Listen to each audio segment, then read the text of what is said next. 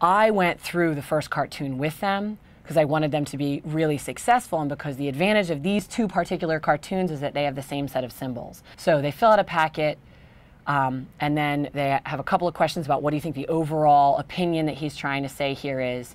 And we did that together, me leading them through it. And then the second part, they were in buddies, and we have social studies buddies, which are high-low pairs.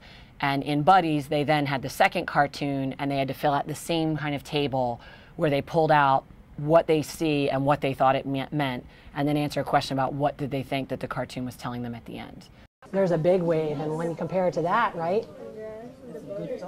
The bird is still there.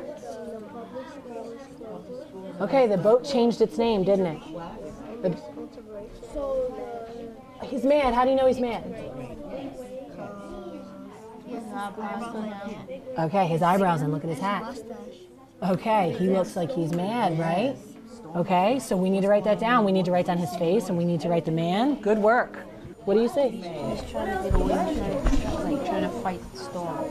Oh, it looks like he's fighting the storm, doesn't it? What tells you that he's fighting? He's not running away from the storm, is he? Does he look afraid? No. What do you think? Could be. He's mad at the storm. He's mad, right? And he's not running away from the storm. What's he doing? Trying to fight the storm. He is trying to fight the storm, okay? And what's the storm? What's it called? Yeah. Integration. They're like having a war.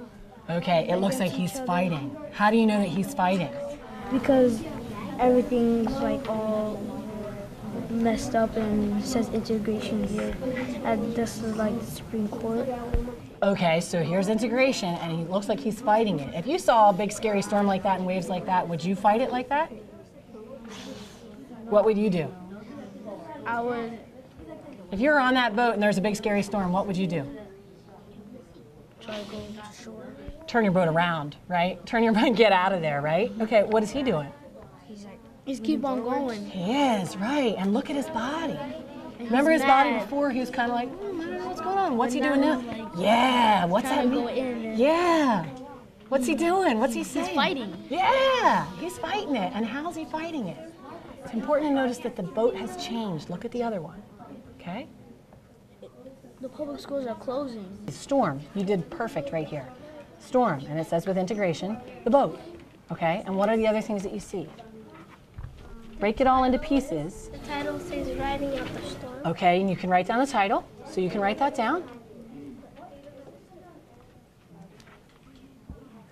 Okay, first make a list of all the things that you see, and then go back and try and figure out what each one means, okay? You don't have to understand it all right away. They're able to really get that they're both talking about a problem, they're both talking about integration, they're both talking about a problem with integration, and that at first they don't know what to do, and then they have this idea that they're just gonna hold it out. So unlike in other lessons where I had to do a lot more prompting and assisting, I mean, there were a couple of times that there were certain groups that were pulling apart wave and lightning and cloud into separate boxes.